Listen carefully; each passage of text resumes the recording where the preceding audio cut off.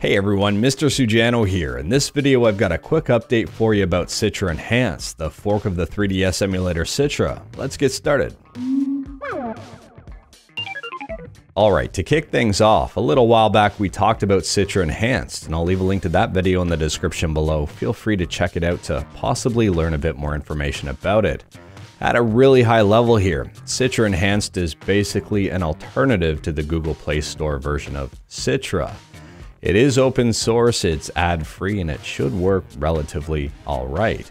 There's another version that's an alternative that's a little bit more popular called Citra MMJ, which I also discuss in this video, so feel free to check it out. Anyways, today we got some pretty bad news. It looks like Citra Enhanced might already be dead.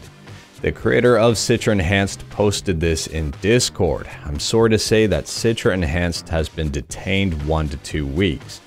I really want to continue the project, but unfortunately for some reason my phone has stopped working, and I will not be able to continue with the development of Citra if I cannot fix it.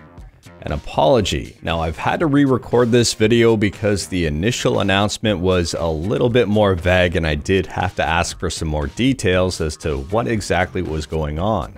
The initial message was just that the emulator was detained. And I was wondering if it was a legal thing, if there was something going on here, but it turned out it was just the phone issue. Now, fortunately here, the GitHub page is still alive and well, and if you wanted to check out the emulator, you absolutely can. It's still technically not outdated just yet. Now, I've seen both positive and negative reactions to Citra Enhanced. It seems to be a little bit polarizing here. While I don't personally use Citra Enhanced, I definitely don't wish ill will against the creator of it. In my opinion here, I think Citra Enhanced is relatively innocent. It's not necessarily doing anything inherently wrong here. It's free and it's open source. It's just an alternative to Citra. To further prove my point here, if we go to the official GitHub page for Citra Enhanced, if I scroll down to the very bottom here, there is a link to a donations page. If I click on it, it brings me to the actual Citra project. Now, if you know me, I'm all for growing and supporting the community. And when I see an aspiring developer or an established developer take a crack at creating their own open source fork from an open source program, I really don't see an issue with that. If they're adding their own flavor in or something, by all means, let them do it.